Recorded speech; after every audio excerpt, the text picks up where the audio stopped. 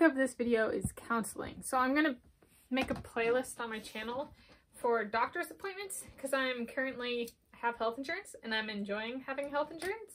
So I am using that health insurance, and so I'm just going to kind of post videos about the different doctor's appointments I go through as January 5th, 2022. So as I kind of figure out, I haven't been on Medicaid before, and I'm currently on Medicaid, Washington State Medicaid, which is called Apple Health.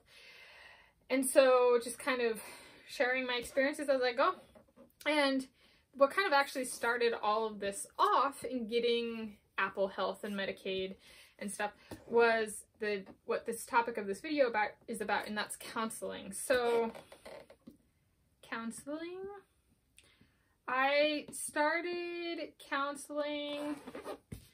This is the first, so this isn't going to be the first video kind of in my doctor's appointments playlist on my YouTube channel, but it is the first kind of, I would lump this into doctor's appointments because it was for mental health. And so I went to see a counselor September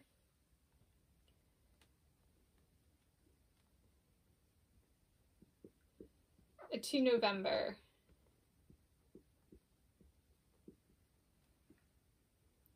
...2021. And so I went for... the reason I went for sexual assault.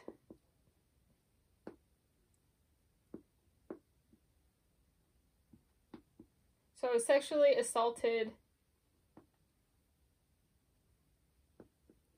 in 2012, and I had like a rather large flare-up. So kind of when I went in, I was treated, not medication, it was counseling. I received EMDR treatment, kind of related around the trauma of being sexually assaulted. And so that was, I did that. I started that, if I'm recalling correctly, early September, ended early to mid-November.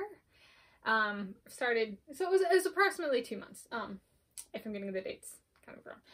And it started off every other week, and then October we started every week. So it was a number of appointments.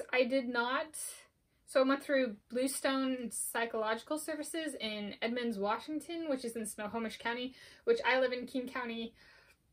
In Snohomish County, it didn't really matter that there's different rules because King County is around a large, Seattle is in King County, as is Washington State.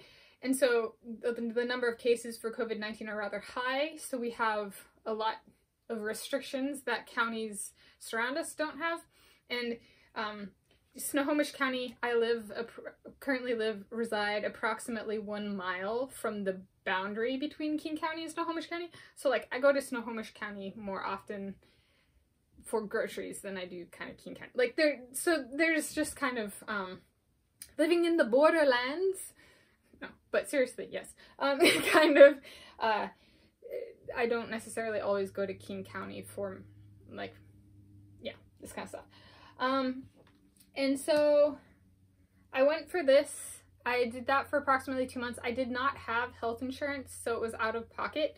And as part of this, and going in, my counselor recommended that I get a neural referral. So I hit my head and got amnesia and stuff like that, head injury. And so she actually recommended I go in to get a neural referral from a primary care doctor. I don't have a primary care doctor. I don't have health insurance. And so I actually, from this counseling, I signed up for Washington State Health Insurance, the Washington State Medicaid, the Apple Health, and AmeriGroup and stuff like that. So this is kind of, for me, counseling is what got the ball rolling. It was successful. Some of the stuff I had been working, some of the stuff related to being sexually assaulted I worked through on my own, but some of the stuff, the EMDR and my counselor was really good, and I made progress on some of key issues that I hadn't been able to make progress on before. So that was really great. I was the one who instigated stopping the counseling because it was going really well. And it's continued to go really well. I haven't had to go back to counseling. So that's excellent.